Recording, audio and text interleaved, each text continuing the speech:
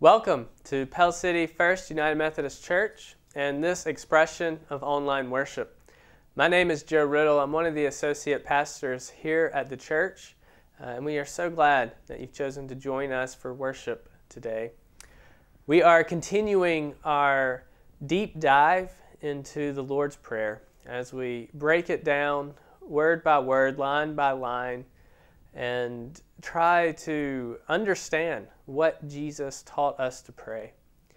As we begin this time of worship, I want to invite you to light a candle along with me, just as a way of setting aside this time as we go, or as we come before God.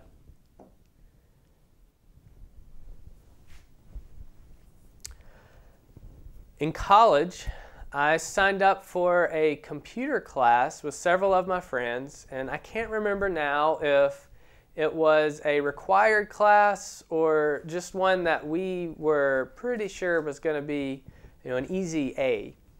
But we all showed up that first week of class, and we were just bored out of our minds. The class that week was for people, I think, who had never turned on a computer before. And so it was just so elementary. By the second week of classes, my friends told me they were going to hang out at the pool instead of coming to class. I was trying to be good, so I went to class, and that week we were learning the basics of Word, which again I had been using since middle school. And again, I was just bored out of my mind. Halfway through the class, I started getting texts from my friends with pictures of them at the pool, asking me where I was. I told them I was in class. So the next week, before class started, I got a text from one of my friends that said, "Hey, we're going to the pool. Why don't you come with us this time?" And they explained, you don't have to be there. The attendance isn't taken. All you got to do is show up at the end of the semester, take a final, and you'll be set. I was tempted to go, and so tempted that I did go. I went to the pool and hung out with my friends instead of going to class. Pretty soon, we did this for a couple weeks, and pretty soon I didn't need any text. I didn't need any help skipping that class. It was just a habit for me. And I went back at the end of the semester to take this final exam and found out that they had progressed beyond Word and learned a whole lot about Excel and Publisher and all of these other programs that at that point I had never worked with. And so that ended up being my lowest grade in all of college. And to this day, I am still amazed at what Ashley can do, and others like Tracy, with Publisher and Excel. I definitely missed out on some of that learning. Lead us not into temptation, but deliver us from evil. We all know what it's like to be tempted. It's that lure or the wooing that we feel inside of us. It's as if there are two parts of us. The one are both trying to decide what is best for us, but sometimes it's a lure to say, think, or act in ways that we know are morally wrong or that are not healthy for ourselves or for others. Sometimes it's a temptation to not do anything when God is calling you to do something. Oftentimes we know that some part of it is wrong, or it's going to leave us not feeling great. It may leave us missing out on education. But there's that other part of us that rationalizes it's okay. Or it convinces us that we're just not strong enough to continually resist that temptation over and over. So you might as well just go ahead and give in now. There are many temptations. Sometimes we're tempted to overconsume, to gossip, to laugh at a racist joke. We're tempted to not care. We're tempted by a desire for more or a desire for affirmation. We're tempted to want what is not ours, tempted to blow up at someone else or to assume the worst about someone, tempted to live and think as if the world revolves around us and never worrying about loving God or loving others. Think of the 7 deadly sins: lust, gluttony, greed, indifference, anger, envy, and pride. They all seem to start with the slightest temptation. All that we pray in the Lord's Prayer even can be heard as a temptation, right? Thy kingdom come. It's tempting to make it about my kingdom. Thy will be done. Of course, I want to do it my way. Give us this day our daily bread. It's tempting to take more than enough for ourselves. And forgive us our trespasses for when we've already given in to all these other temptations. And so it's no wonder Jesus taught us to pray, lead us not into temptation, but deliver us from evil. But of all the petitions, of all the different things we pray for in the Lord's Prayer, this one still has to be one of the hardest to understand. At least it always has been for me. And actually, in some denominations, they've recently changed the wording around just a little to try and make it a little clearer what the prayer is for. The question at the heart of that change was, why would God lead us into temptation? Right? Why would we need to pray to God not to lead us into temptation? Does God tempt us or want us to be tempted? Maybe to strengthen our faith or to prove a point somehow? And again, if that is the case, then why would we pray for God not to lead us into temptation? I mean, why would we not instead pray, give us all the temptation? You know, if it's like a workout for our faith, then let's get jacked, right? Let's let our faith become stronger through these temptations. When we look at Scripture, it's still a little confusing. We have stories like Job's, where it appears God is working with the Satan, the accuser, to tempt Job into sinning. Or we have the story of Abraham being told to sacrifice his son Isaac, tempting him to not listen to God.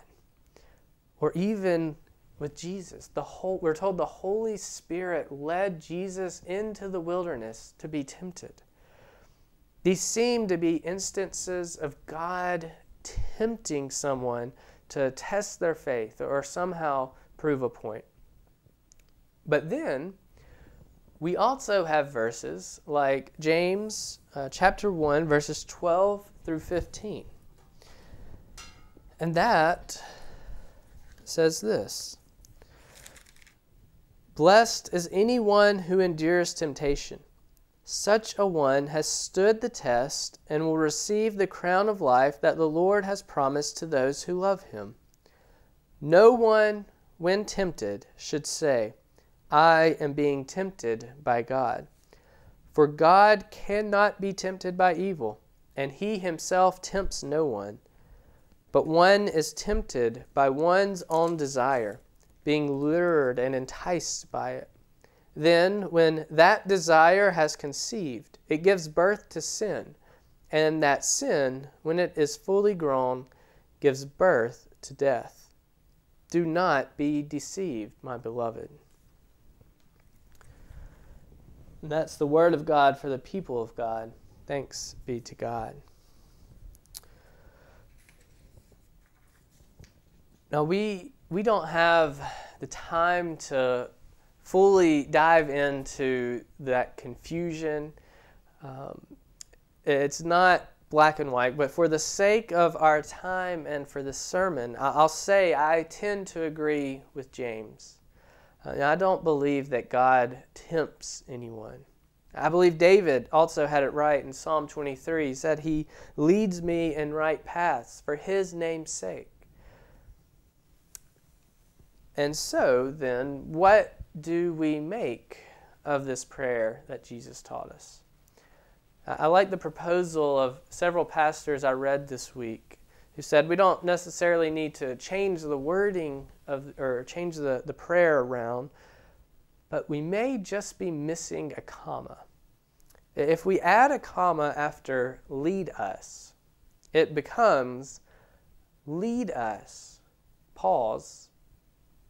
It's lead us, not into temptation as the tempter or maybe ourselves might lead, but deliver us from evil.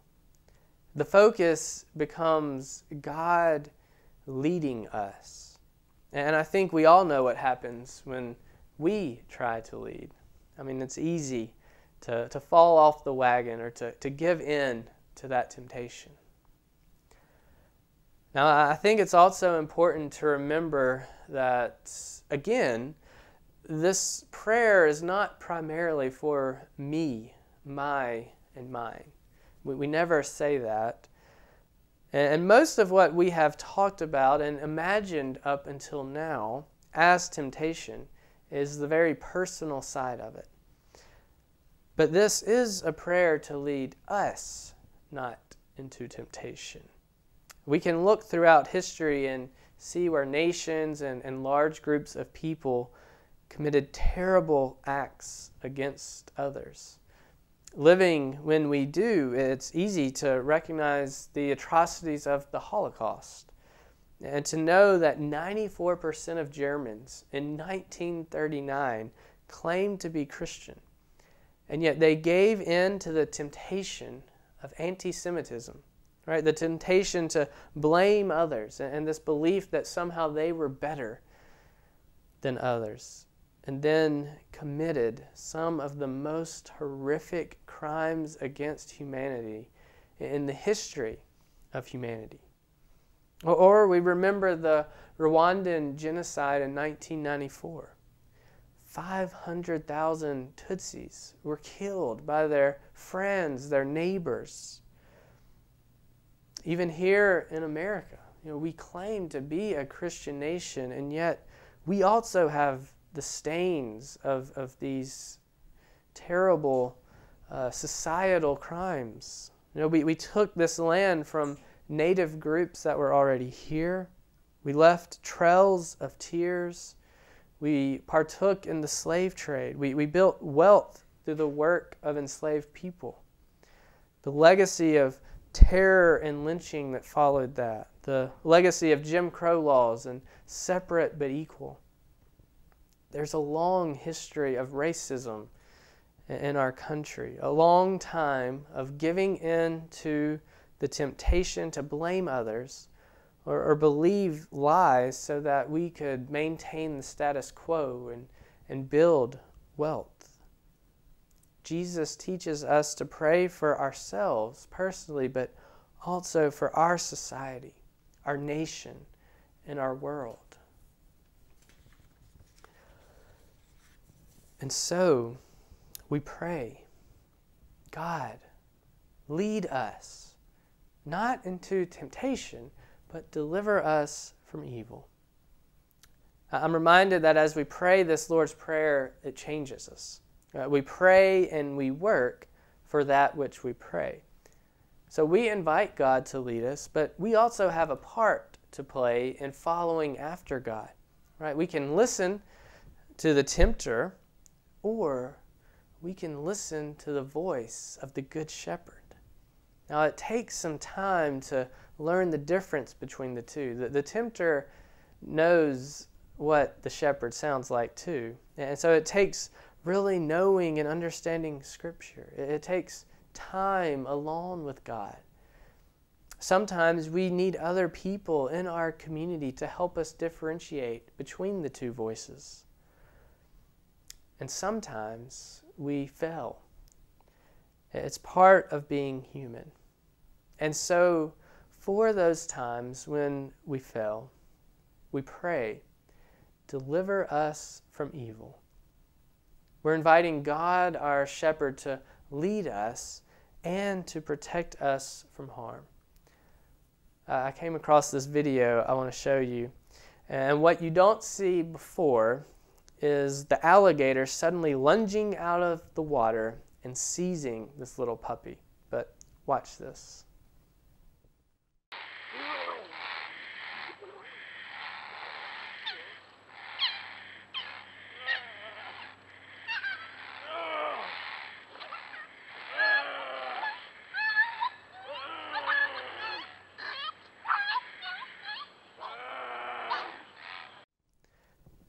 This is the good news. Evil always lurks near us, ready to pounce and drag us under.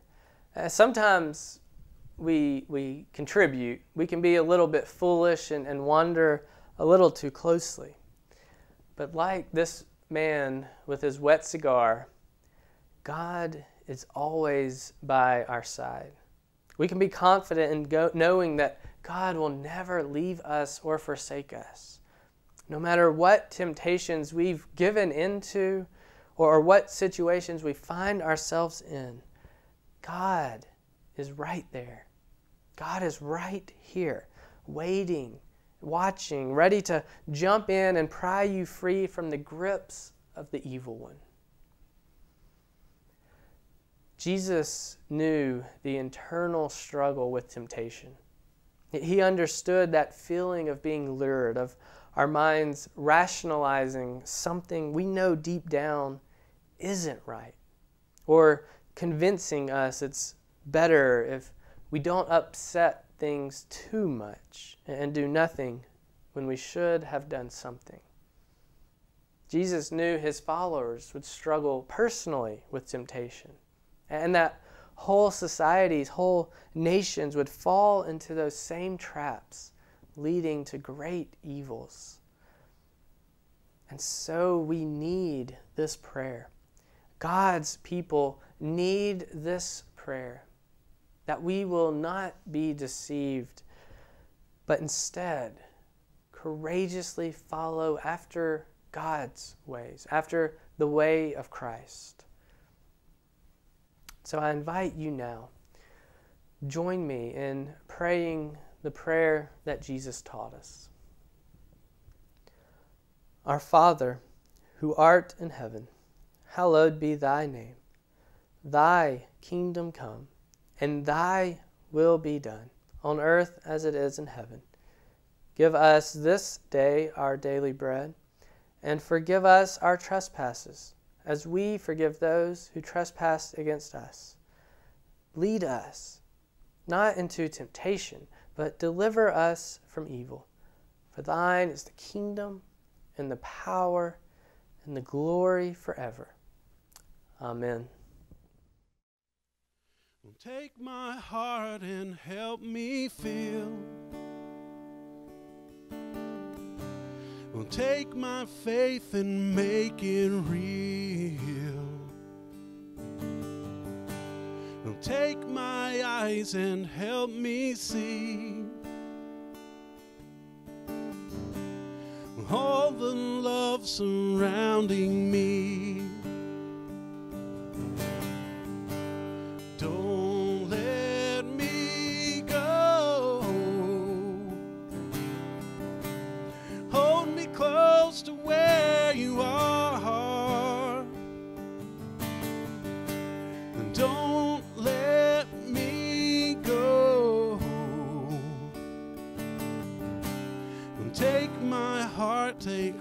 all of me. And take my loss and take my gain.